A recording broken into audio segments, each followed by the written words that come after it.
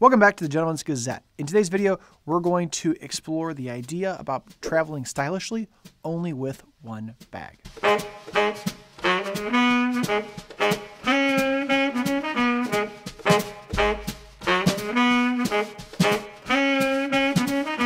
So, packing for travel can already be challenging enough, but if you're an enthusiast of classic menswear, it's even harder.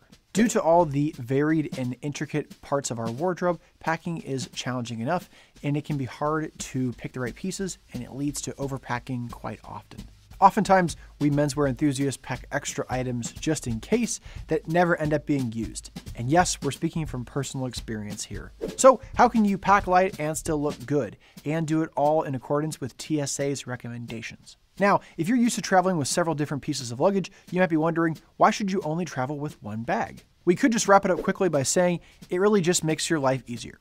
That's it. That's this episode of Gentleman's Gazette. See ya. Okay. All jokes aside, there are serious benefits, though, to taking all your luggage and containing it in just one suitcase. The first is that most airlines make you pay for a large check bag, but you're typically allowed to take a carry-on piece of luggage as well as a personal bag. So not only will you save money, but you'll also be able to keep everything together and keep the airline from losing your luggage. This can also add to the enjoyment of your travels as you have less things to remember and keep a hold of. I don't know about you, but I certainly don't need to have an inventory list when I travel. Saying I have it all in my suitcase is certainly a lot easier than saying, are my bags all here? Something that many travelers complain about is the price of snacks and beverages while traveling, which leads many people to stuffing their bags full of food, but your bags really should be for your clothing items and not for your mid-trip buffet. Plus, there's always options to get food or drinks on the flight anyway. And traveling light makes you a lot more mobile on your trip, allowing you to do various things without having a bunch of cumbersome luggage. It will certainly be easier pulling one suitcase across the cobblestone streets of Italy than 5. The real key to success when it comes to traveling light is to make your travel outfit count. Now, it should come as no surprise that we are firmly against wearing athletic wear at the airport. But you kind of got that from the channel name, right? Therefore, you really want to make sure that you're wearing excellent clothes to wear on the flight in addition to what you carry in your bag. When it comes to our recommendations, we would recommend starting with a really great suit. As a general note here, all of the suggestions in today's video can relate to any weight of clothing, depending on the season or the weather that you're traveling to. And if you're stuck for any ideas, take a look at our videos on seasonal style. Start off by choosing a versatile suit. Gray and navy are going to be your best options as they'll look great for business attire, as well as something to wear by the bar at cocktail hour. But if you're looking for something more interesting, pick a classic Prince of Wales check suit, as it's a little bit more unique than what most people will see.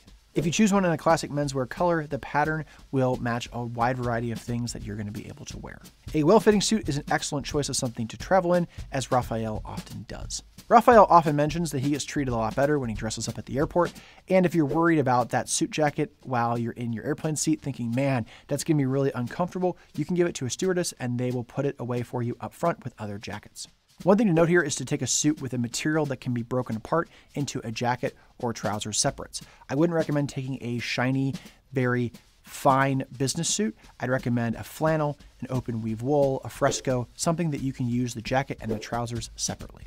My personal favorite is taking a navy blue plain weave because you can use the navy blue jacket as a blue jacket or the blue trousers as blue trousers.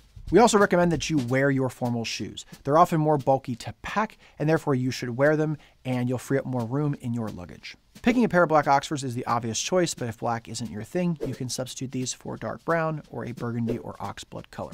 And if you don't like the idea of having to unlace your shoes or you don't have TSA pre-check, wear a pair of nice loafers. Whatever style you choose, make sure to take a travel shoehorn with you so you don't damage them, putting them on and taking them off. Also, add classic accessories. No matter where you go, wearing things like a classic wristwatch or a white pocket square are always a great touch to your outfit. We also recommend that you pack, not wear, your cufflinks. As you might imagine, metal cufflinks and the security machines at an airport don't really mix well. The same can be said for metal collar stays. We would recommend you take these out of your shirt and put them in your bag. So choosing a shirt like a Oxford cloth button down is a great choice as the collar is soft, it's comfortable, and you don't have to worry about the collar not being starched and pressed sharply. We also recommend that you wear, not pack, your overcoat. So whether it's a heavy overcoat or a light trench, this is something that'll take up a lot of room in your bag, so we recommend you wearing it. And if you're worried that you're going to get too hot, you can always take it off and give it to a stewardess. But if you get too cold, you can use it as a blanket on the airplane. So now that we've built your perfect travel outfit, let's put it all together and put some of this in a suitcase.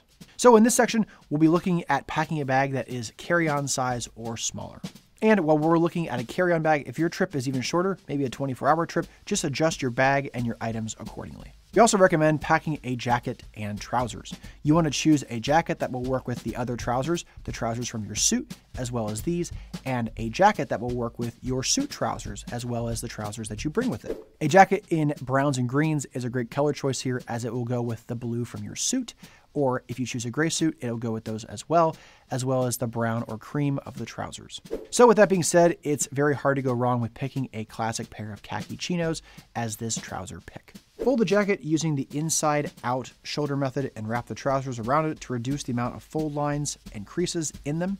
Packing this way will protect both garments individually, and it means you don't have to worry about bringing bulky or heavy clothing hangers with you. So at this point, you have one great versatile suit, one jacket, and one trouser. This gives you 6 combinations. Next up, pack a spare set of shoes. Give some contrast to what you're currently wearing. So if you have a pair of smart Oxfords, maybe pick a suede loafer. Use your socks and underwear as makeshift shoe trees and shove them inside of your shoes. And if you wear belts, pack a belt that will match these shoes as well. You can even roll up the belt and put it inside the collar of your shirt to help the shirt collar keep its shape. And if you wear suspenders, you don't have to worry about packing multiple pairs that match, as you're less likely to see them because you'll have your jacket over them. But hey, don't let Preston Gecko hear you say that. Next up, pack a fresh shirt for each day of the trip. The shirts will give you more of an opportunity to create more unique combinations than packing more suits and more jackets. While it might be tempting to do a Don Draper and pack your bag full of white shirts, don't be afraid to add a little bit more variety. After all, variety is the spice of life. And if you stick with subtle patterns or simple colors, outfit creation will be a breeze. This shirt packing tip is also the case for longer trips, as it's good to have a fresh shirt for every day. And ensure you fold your shirts neatly so you reduce the chance of having to iron them when you arrive. Next, pack a merino wool sweater or a cardigan. Merino wool travels well as it's naturally elastic and it doesn't wrinkle easily. It's also lightweight, but warm, which is a great option. Choose a V-neck style or a cardigan style, as you can use it with a bunch of different options and you can wear it under your jacket. Also make sure to choose it in a solid color, no crazy stripes or checks. You want to have something that you can wear with a lot of different outfits. Next, pack 2 ties and 2 pocket squares. Although accessories can be a small item, they really add up. I mean, look at how many Raphael has.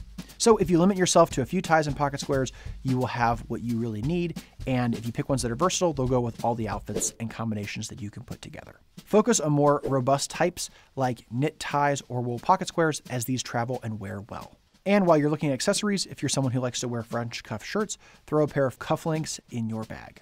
And if you choose a classic design like a monkey's fist knot, it'll go well with every occasion. For longer trips, you're going to want a larger case. So we're going to now focus on packing your bag up to and including check-in size. As the saying goes, often the simplest solution is best, so transfer all of your items from your carry-on over to your check bag. So these next items are going to build upon the previous list we've already established. Here you can add an extra suit. This suit should still be versatile, so if you brought a navy, maybe bring your gray, and vice versa.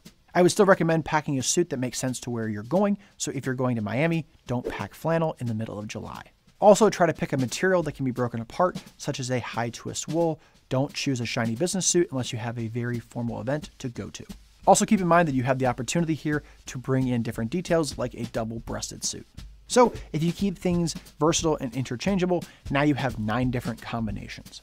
Packing a waistcoat in a neutral color is also a great choice, and if it works with all the other parts of your wardrobe, now you have 18 combinations. We also recommend adding another pair of shoes.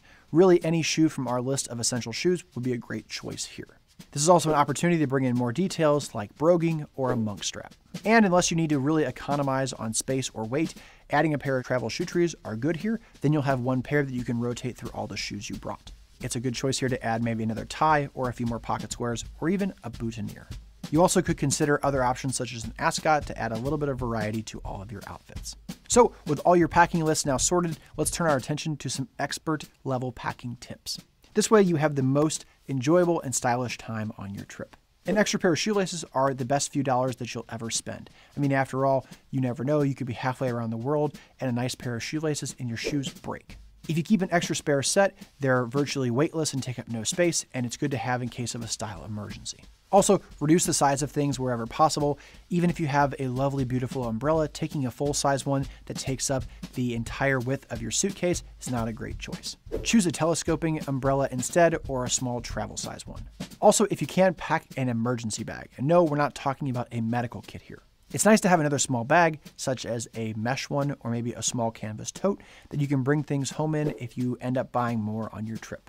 Also, allow for weather changes. Even in the 21st century, weather forecasts aren't 100% accurate, so if you want to bring a pair of rubber galoshes, it's a great choice. Here's another packing key: take minimal toiletries. Oftentimes, toiletries are provided at many hotels, and you don't have to bring a full bottle of shampoo. There will often be options for you. This is also a great opportunity to use small fragrance samples rather than taking the entire bottle. Also, make sure that you can fit your traveling or airport outfit into your suitcase as well. You don't want to pack your suitcase completely full and then on your way back want to ditch the overcoat and put the overcoat in your bag and it doesn't fit. Finally, you should consider things like packing cubes. They can be very useful in keeping different elements of your suitcase separate. And there are versions where you can vacuum seal them so you get more room available to you in your case. So when it's all said and done, packing light and looking good certainly can go together hand in hand, and hopefully we've shown that it's very achievable. By the way, don't feel like you have to stick to the one bag rule if you're going to go on a 2 or 3 week vacation. Don't be like me when Raphael and I went to Europe last summer. It's certainly worth paying a little bit extra to have more clothes at your disposal. This video was inspired a little bit by Raphael and my travels to Europe last summer. We visited Jack across the pond and went to Italy and Portugal to visit some of our makers.